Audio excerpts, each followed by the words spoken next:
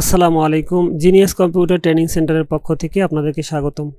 শুরু করছি আরও একটি নতুন টিউটোরিয়াল। আজকের বিষয় হলো ইনসার্ট ট্যাব সম্বন্ধে আলোচনা। গত ভিডিওতে আমরা পিকচার এবং শেপ সম্বন্ধে আলোচনা করেছি। আজকের বিষয় হলো আইকন এবং 3D মডেল এবং স্মার্ট আর্ট। আইকনের উপরে যদি আমরা ক্লিক করি, এই অপশনের কাজ করার জন্য আমাদের ইন্টারনেট কানেকশন প্রয়োজন হবে। ইন্টারনেট কানেকশন নিশ্চিত করার পরে আমার এখানে ইন্টারনেট কানেকশন আছে। নিশ্চিত করার পরে আমরা আইকনের উপরে ক্লিক করলে বিভিন্ন ধরনের আইকন পাবো। এখানে দেখেন ইমেজ, এখান থেকে ইমেজ নেওয়া যাবে, বিভিন্ন ধরনের ইমেজ। যেমন আমি যদি এখানে রোজ লিখে এন্টার প্রেস করি, এখানে কিন্তু একটা গোলাপ ফুলের ছবি আসছে, আমরা এটাকে ইনসার্ট করতে পারি। তো এছাড়াও দেখেন, আমি যদি আবার ইনসার্ট আইকনের উপরে ক্লিক করি, আমরা এখানে আইকন হিসেবে যে অপশনগুলি পাই, এখানে যদি কল লিখে CALL কল লিখে এন্টার প্রেস করি, এখানে কলের কিছু অপশন পাবো। আমরা এখান থেকে একটা আইকন নিলাম। এই আইকন থেকে আমরা চাইলে এর কালার পরিবর্তন করতে পারি। আমরা এখানে মোবাইল নাম্বার লিখে এই আইকনটাকে মোবাইল নাম্বারের পিছনে ব্যবহার করতে পারবো।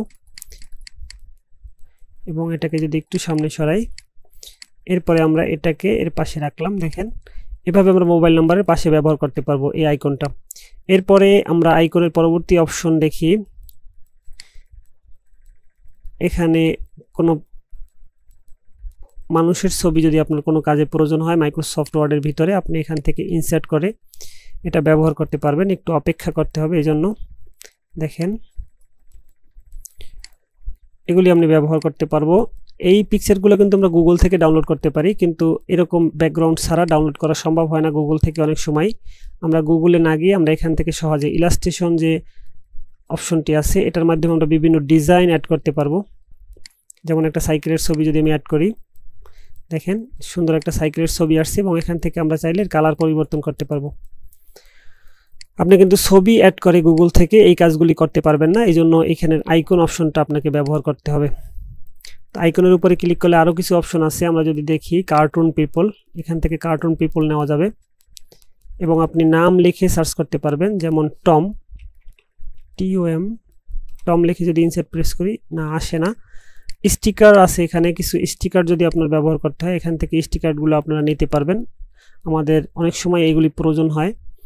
আর ইলাস্ট্রেশন অপশনটা সব থেকে ভালো, এবং আইকন অপশনটা, এই দুইটা আমাদের জন্য খুবই গুরুত্বপূর্ণ। এই দুইটার কাজ আমাদের প্রায় প্রয়োজন হয়। আমরা এখান থেকে আইকনগুলো চাইলে নিতে পারবো। তো আশা করি বুঝতে পারছেন আইকনের কাজগুলি। এরপরে 3D মডেল আরও মজার একটা জিনিস। আমরা অনেক সময়ই বিভিন্ন প্রয়োজনে আমাদের পিকচার প্রয়োজন হয়। যেমন আমাদের যদি একটা ক্যাট প্রয়োজন হয় অথবা একটা টেবিল প্রয়োজন হয়, দেখি TABLE এন্টার প্রেস করি, এখানে টেবিল পাওয়া যাবে। এবং এই টেবিলগুলির সবথেকে মজার ব্যাপার হলো যেগুলিকে বিভিন্ন অ্যাঙ্গেলে, আপনি যে অ্যাঙ্গেলে খুশি রোটেট করতে পারবেন। দেখেন 3D টেবিল, যে অ্যাঙ্গেলে খুশি ওই অ্যাঙ্গেলে রোটেট করতে পারবেন। এটা হলো 3D মডেলের একটা গুরুত্বপূর্ণ বিষয়, সবথেকে বড় অ্যাডভান্টেজ। আমরা যদি একটা মাউস অথবা একটা কিবোর্ড, KEYBOARD কিবোর্ড ইনসার্ট করি, BOARD কিবোর্ড, দেখেন এখানে কিছু কিবোর্ডের ছবি আসছে, যদিও কম্পিউটার কিবোর্ড আসে নাই। এখানে একটা কম্পিউটার কিবোর্ড আসছে, আমরা এই কিবোর্ডটা ইনসার্ট করি এবং এটাকে বড় করতে পারি এবং চাইলে রোটেট করতে পারি। দেখেন এইভাবে আমরা রোটেট করে বিভিন্ন কাজে ব্যবহার করতে পারি। আশা করি বুঝতে পারছেন। এভাবে আমরা আরেকটা 3D মডেল যদি ইনসার্ট করি, এখান থেকে মাউস, MOUSE মাউস, এই মাউসটাকে আমরা যদি ব্যবহার করি, একটু অপেক্ষা করতে হবে। দেখেন এই মাউসটাকে কিন্তু রোটেট করা যাইতেছে, আমরা বিভিন্ন অ্যাঙ্গেলে রোটেট করতে পারবো এটাকে। এটা কিন্তু অন্য কোনো পিকচারের ক্ষেত্রে সম্ভব হবে না। তো আশা করি 3D মডেল সম্বন্ধে আপনাদের একটা ধারণা হয়েছে। আপনারা ইন্টারনেট কানেকশন দিয়ে এই কাজটা করতে পারবেন। এরপর ইনসার্ট মেনুর ইনসার্ট ট্যাবের পরবর্তী অপশন সম্বন্ধে আলোচনা করব। এটা হলো স্মার্ট আর্ট। স্মার্ট আর্টে ক্লিক করার পর আমরা এখানে অল বাটনে যদি ক্লিক করি, সমস্ত স্মার্ট আর্টগুলি আমরা এখানে দেখতে পাবো, যত ডিজাইনের স্মার্ট আর্ট আছে। তো স্মার্ট আর্ট কী কাজে প্রয়োজন হয় আমি যদি দেখাই আপনাদেরকে, এখান থেকে সার্কেলের এই অপশনটা যদি ক্লিক করি এবং ওকে প্রেস করি, একটা স্মার্ট আর্ট আসছে। এখানে যদি সার্কেল জাতীয় যে সমস্ত লেখা আছে, যেমন পানি চক্র, বৃষ্টি, প্রথমে সমুদ্র থেকে বাষ্প হয়ে মেঘ হয়, মেঘ থেকে আবার সমুদ্রে আসে। তো এই জন্য আমাদের যে কয়টা সার্কেল প্রয়োজন হয় আমরা নিতে পারবো। যদি বেশি থাকে আমরা এখানে লাইনের উপরে ক্লিক করে কিবোর্ড থেকে ডিলিট প্রেস করলে ডিলিট হবে। আবার যদি অ্যাড করার প্রয়োজন হয় রাইট বাটনে ক্লিক করে অ্যাড শেপ আফটার অথবা বিফোরে ক্লিক করলে, আফটার ক্লিক করলে এরপরে আরেকটা শেপ আসবে। এবার এখান থেকে আমরা যদি কালার পরিবর্তন করতে চাই, দেখেন চেঞ্জ কালার, এখান থেকে কালার পরিবর্তন হবে। আবার যদি চাই কালার পরিবর্তন করার পর এখানে ইফেক্ট পরিবর্তন করা যাবে। এখানে বিভিন্ন ইফেক্ট দেওয়া আছে, ইফেক্টগুলো পরিবর্তন করা যাবে। আরও একটু যদি ভালোভাবে আপনাদেরকে বুঝাই, ইনসার্ট স্মার্ট আর্টে ক্লিক করার পর আমরা এখান থেকে এই ধরনের যদি স্মার্ট আর্ট নেই, তবে এর ভিতরে আমরা কি লিখতে পারি, এখানে ছবি সহ নেওয়া যাবে। এখানে ক্লিক করে ছবি ইনসার্ট করা যাবে ফ্রম এ ফাইল। দেখেন ছবি ইনসার্ট, এর পাশাপাশি আমরা অন্য কিছু একটা লিখে দিলাম, এটাকে বড় ছোট করা যাবে এবং কালার পরিবর্তন করা যাবে। আমরা যেমন জনসংখ্যা বৃদ্ধির প্রধান কারণসমূহ, এর উপরে যদি একটা স্মার্ট আর্ট তৈরি করি তবে আমার এই ধরনের স্মার্ট আর্ট প্রয়োজন হবে এবং ওকে প্রেস করলাম। আমরা এখানে গিয়ে ফন্ট চেঞ্জ করি, টাইমস নিউ রোমান নেব আমরা এখান থেকে, না সুতো নিয়ম যে নিই। এবার এখানে যদি লিখি জনসংখ্যা বৃদ্ধির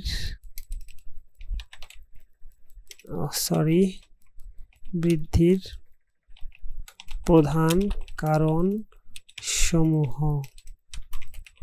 লিখে এটাকে একটু শেপটাকে একটু বড় করে দিই এবং এখানে একটা ক্লোন ব্যবহার করি। এবার এই শেপটাকে ডিলিট করে দিই, কিবোর্ড থেকে ডিলিট প্রেস করে, এবং এখানে আমি লিখলাম বহুবিবাহ।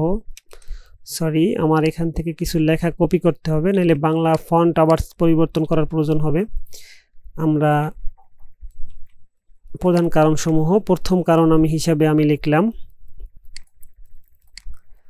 বহুবিবাহ। দ্বিতীয় কারণ হিসেবে আমি এখানে লিখলাম বাল্যবিবাহ। এরপরে কুসংস্কার। এই ধরনের 5টা কারণ আমি এখানে লিখে দিলাম। এবার আমি যদি কালার পরিবর্তন করতে চাই, এখান থেকে স্মার্ট আর্টের কালার পরিবর্তন করা সম্ভব। দেখেন এবার এখান থেকে যদি ডিজাইন পরিবর্তন করতে চাই, ডিজাইন পরিবর্তন করতে পারবো। এভাবে আমাদের ডকুমেন্টকে আমরা সুন্দরভাবে উপস্থাপন করতে পারি। বইতে এই ধরনের অনেক স্মার্ট আর্ট আপনারা ইতিপূর্বে দেখছেন আশা করি, আর বিষয়টা আমি আরও বিস্তারিতভাবে দেখাইলাম। তো এবারে আমরা এখান থেকে ডিজাইন কিন্তু পরিবর্তন করতে পারবো। দেখেন এখানে ডিজাইন কিন্তু একই ক্যাটাগরির মধ্যে আমরা বিভিন্ন ডিজাইনে এটাকে উপস্থাপন করতে পারবো। দেখেন এই একটা ডিজাইন আছে। তো আশা করি বুঝতে পারছেন স্মার্ট আর্ট নিয়ে আপনাদের আর কোনো সমস্যা থাকার কথা না। স্মার্ট আর্ট ডিজাইন আর স্মার্ট আর্ট ফরম্যাটে ক্লিক করে আমরা বিভিন্নভাবে কালার পরিবর্তন করতে পারি। তো এর পরবর্তী অপশন হেডার এবং ফুটার। হেডার এবং ফুটার যে বিষয়টা আছে, হেডার হলো পেজের উপরের অংশ এবং ফুটার হলো পেজের নিচের অংশ, এবং হেডারটা মার্জিনের ভিতরের অংশকে বলা হয়। আমরা যদি এখানে দেখি একটা স্কেল আছে, স্কেলের প্রান্তে যদি আমরা এরকম মাউস দিয়ে ক্লিক করি, উপরে যে অংশটুকু আছে এই অংশটুকু হলো হেডার, এবং পেজের নিচের দিকে যে অংশটুকু আছে এই অংশটুকু হলো ফুটার। হেডার এবং ফুটারে আমরা যা কিছু লিখব এটা আমাদের প্রত্যেক পেজে আসবে, প্রত্যেক পেজে এই লেখাটা থাকবে। তো হেডারে আমরা কি ধরনের লেখা লিখব, হেডারে ক্লিক করলে আমরা কিছু ডিজাইন দেখতে পাই। এখানে দেখেন কিছু ডিজাইন দেওয়া আছে। তো আমি এই ডিজাইনটা নিলাম। এখানে ডকুমেন্ট টাইটেল এবং অথর নেম লিখতে হবে। তো ডকুমেন্ট টাইটেল হিসেবে আমরা দিতে পারি মাইক্রোসফট ওয়ার্ড CROSOFT Word 2021, এবং অথর নেম হিসেবে আমরা লিখলাম genius computer.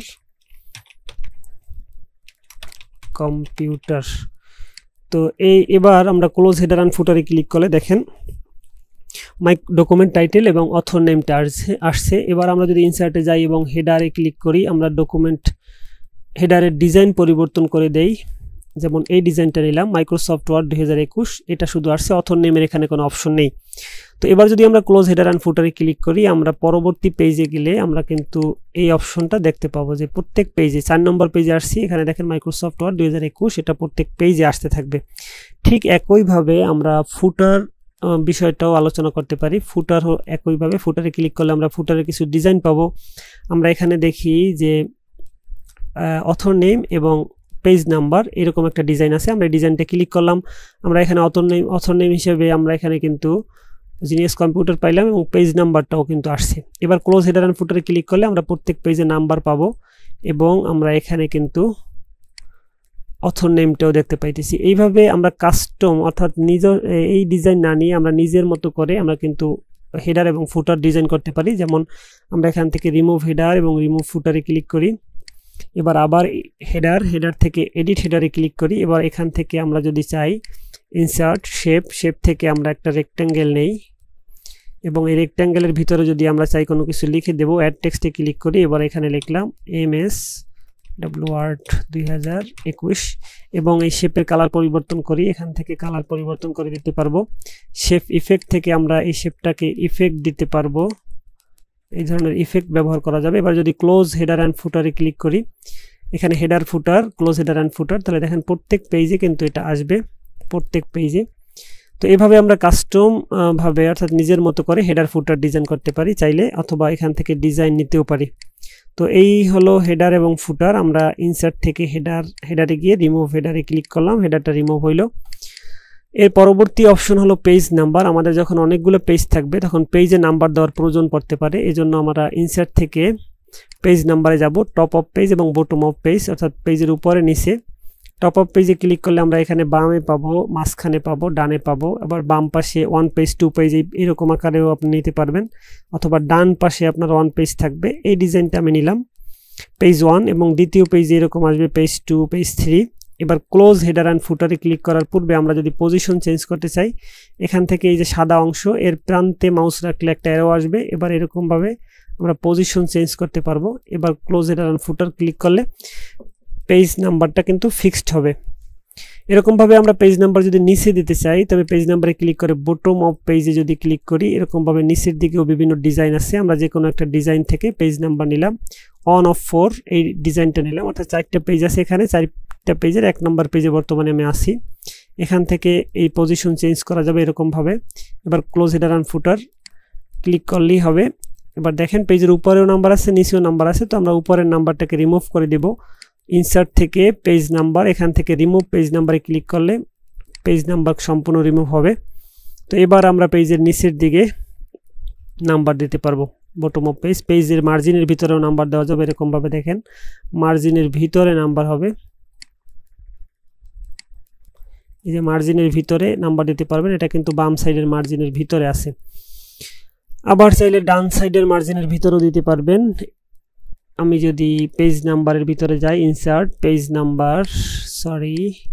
Page number current position উপরে নিচে, এরপরে পেজ মার্জিন যদি ডান পাশে দিতে চাই এভাবে ডান পাশেও আমি পেজ নাম্বার ব্যবহার করতে পারবো।